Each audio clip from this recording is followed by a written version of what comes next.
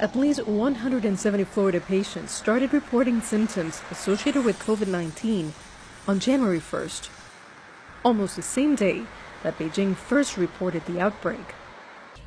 A newly identified Florida patient, 67-year-old Thais Tepper, had almost all of the symptoms more than a month before Florida reported its first cases. It started with a headache, a very strange headache. Then I had very irritated eyes. They felt very dry. After that, I just woke up with a cough, and I have really, really bad cough, like a racking cough, and higher fever and tightness in my chest. On February 3rd, Tepper went to an urgent care facility in Naples, Florida. So they tested me for strep, tested me for flu, and I walked out and was sick. They did not know.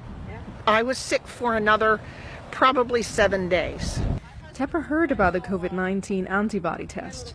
She found a company that would perform the test for her. She came and she got tested the first week, more or less, that we started testing, and she tested positive. The body starts producing IgG antibodies, and the reason why we want to test her is because we want to see how long is this IgG going to be positive. CGTN accompanied Tepper to her second antibody test. Her first test was on April 8th, the second a month later. Both came positive for the coronavirus antibody. The company says its test has a 96% sensitivity rate, making it highly accurate. From what I'm seeing, it definitely was here before they said it was. This past week, 2 Florida local newspapers, the Palm Beach Post and the Miami Herald, identified possible early cases based on patient symptoms. State health officials have documented suspected COVID-19 patients between January 1st and February 29th of 2020.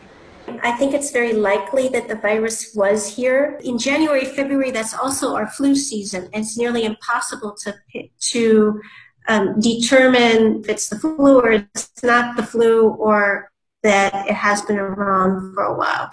When Thais Tepper tried to inform health authorities she had the virus earlier, she said they ignored her. No one contacted me. I've never been contacted by the health department. My case is not counted. New test results show COVID-19 has been spreading in American communities earlier and on the opposite side of the country. Nitza Soledad Perez, CGTN, Miami.